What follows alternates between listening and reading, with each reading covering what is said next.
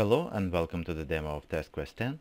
In this demo we will see how TestQuest 10 works together with NUnit. First, we will install a NUnit adapter for Visual Studio 2012 using Extension Manager. We open Extension Manager and go to Online Extensions, type in NUnit in the search box, and then select Download for NUnit adapter and click Install. Finally, when installation is completed, we choose to restart Visual Studio. After Visual Studio has restarted, we open Test Explorer. The project configuration will include a reference to NUnit Framework DLL. It is installed as a part of NUnit, which you can download from nunit.org. Now we are ready to start writing tests. Let's look at the class EvaTest.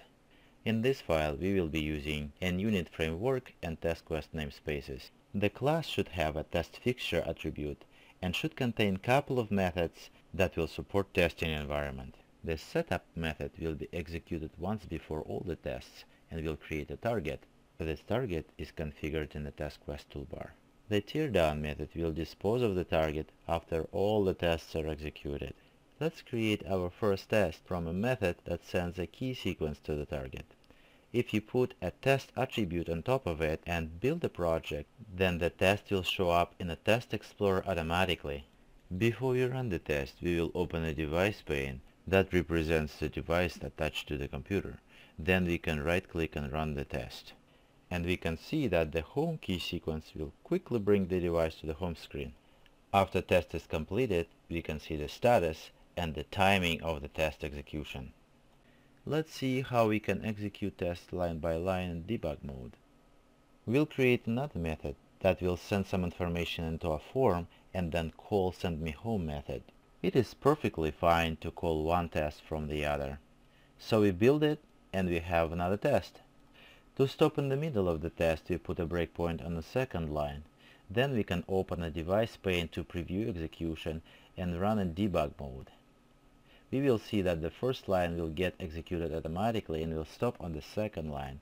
Then we can step over and execute the next line. We will see that the last name now is getting entered. Then we step into and we will see that now we are in the sendMeHome method. The execution is finished and we see the status and the time of execution.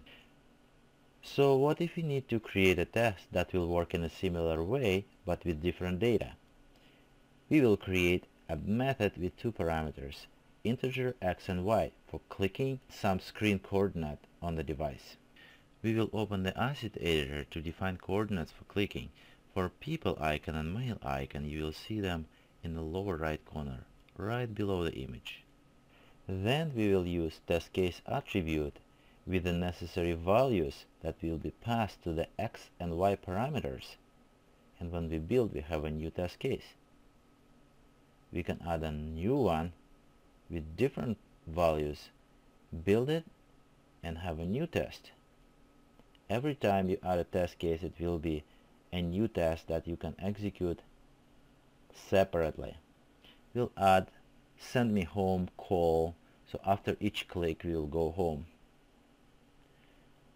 To preview execution, we'll open the device pane, and then we can run all not run tests or just select them together and say run selected tests.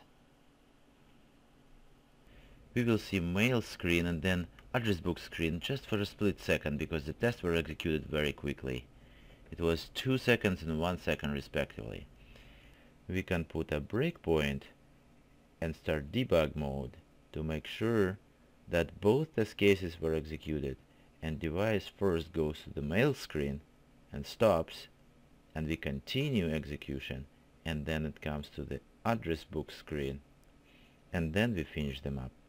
Now execution took much longer. It was 10 seconds and 7 seconds respectively because of the breakpoint, and we stop in the middle. Now let's see how NUnit can run TestQuest test outside of the Visual Studio environment. We package our project using TestQuest packaging tool from the TestQuest toolbar. And then we can unpack it on any machine that has NUnit and TestQuest 10 installed. Let's say we extract the package on the remote machine in a folder called run. And and then go to this folder and find a DLL, right click, and we can run tests right from there. The NUnit GUI will be open, and from there we can execute the tests individually, so we can see how it goes to one screen and then the other contact screen. Or we can execute them together if we select a parent node. Thank you for watching this demo. More videos and more information you will find on our website www.testquest.com. Bye bye.